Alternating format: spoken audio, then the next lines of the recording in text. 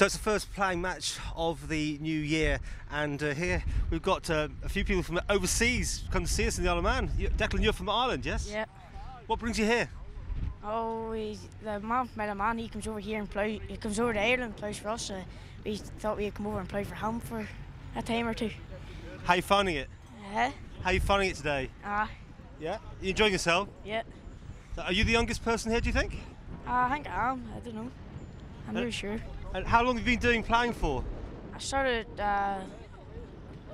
must have been when I was 12.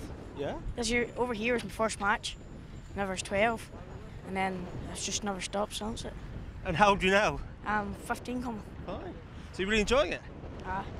Good. So how's it been going today? What's the feedback like? You getting good results? I'm getting good results. The plough's going well for me. It's enjoyable. Dinosaurs like me are doing our best to keep these Manx traditions going in the face of all the competition we've got from internet and television games and all the other calls that are on the young people. So we're doing our best to keep it going, yes.